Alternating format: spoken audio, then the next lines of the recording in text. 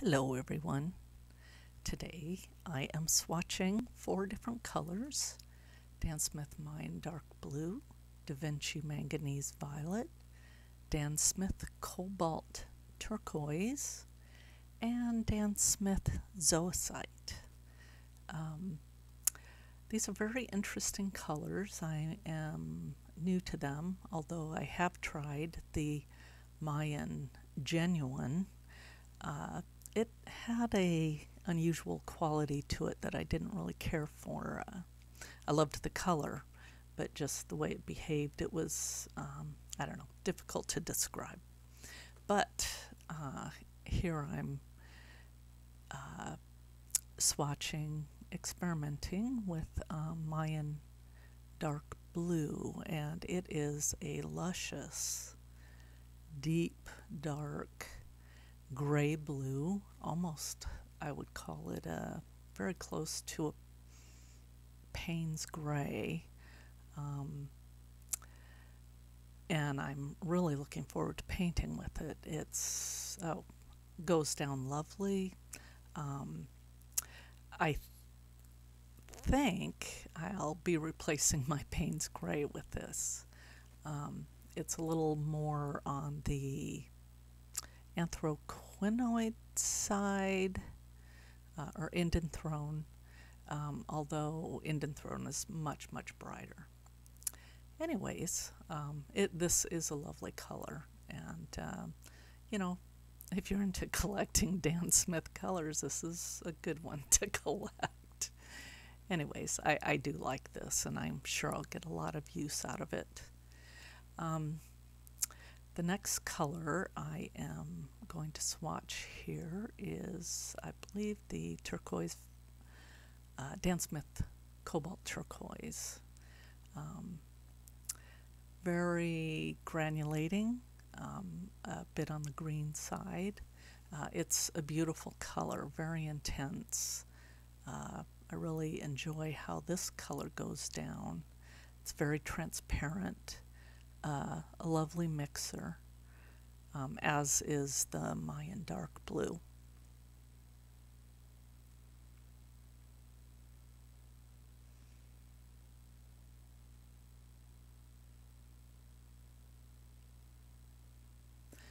The granulation on this is very heavy, but it's fairly fine.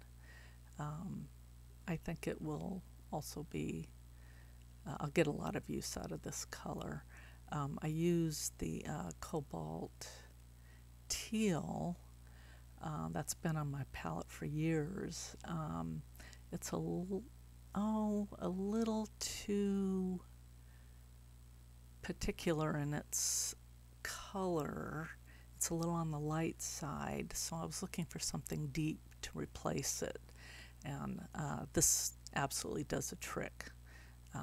It's just very rich, dark turquoise, great for water, skies, mixes with any blue really. Next color up is Vinci Manganese Violet.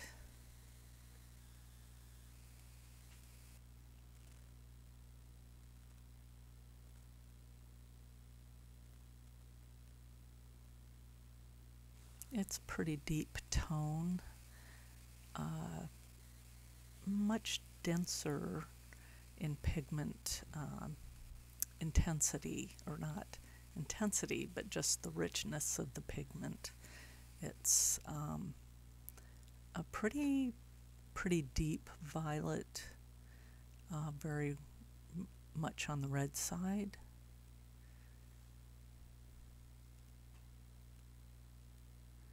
Just behaves nicely in wet and wet.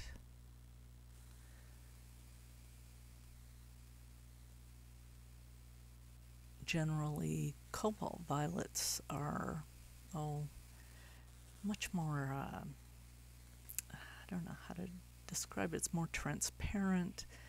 There's more filler, and I don't mean filler, but gum arabic, I think.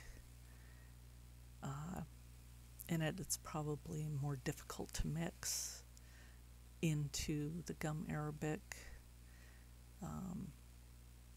There's been something unsatisfying about it. I do love the way it granulates. I just wish it was more intense like this violet. So this will be replacing my Cobalt Violet, which I do believe has a little more blue undertone to it. And this is the Daniel Smith Zoisite.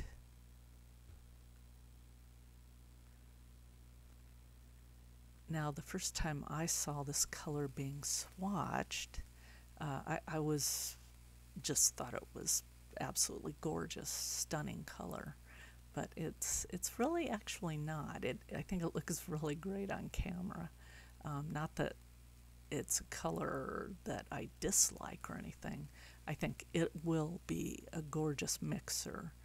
It is a gorgeous mixer. It just is wonderful with other granulating pigments. It mixes beautifully with the Mayan Dark Blue. It's much more granular, as you can see. That Manganese Violet is also very granular, but not, the particles are finer. I think Vinci pigments are ground a little finer. I've noticed that.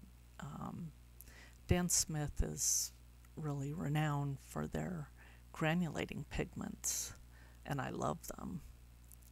But they're not pigments you want to use all the time, or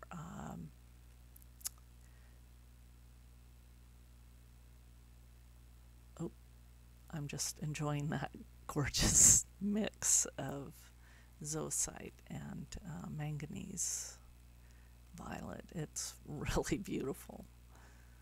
Yeah, it's very nice. But granulating pigments, you know, I think it's good to work with a few, maybe one at a time, or two, and in specific areas of a painting when you're looking for, you know, that effect.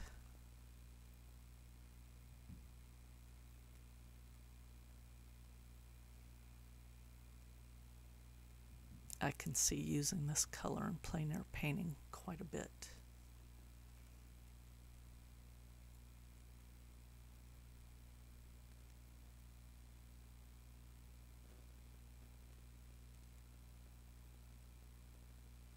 Here I'm just playing with a mix of the Mayan Dark Blue and the Cobalt Turquoise. And beyond the swatches, I'm just gonna play around a little bit here with some wet and wet and mixing them all.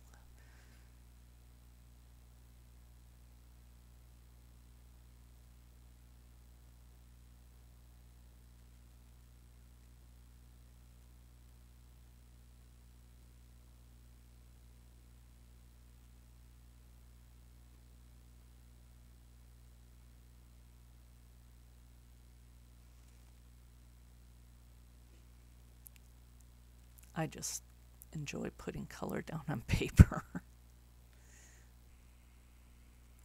And wow, they're just beautiful colors. Look at how they flow. And here you can see the granulation close up. There's the Zoisite and Mayan Blue together. That Zoisite is very granular. Thanks for watching. Happy painting!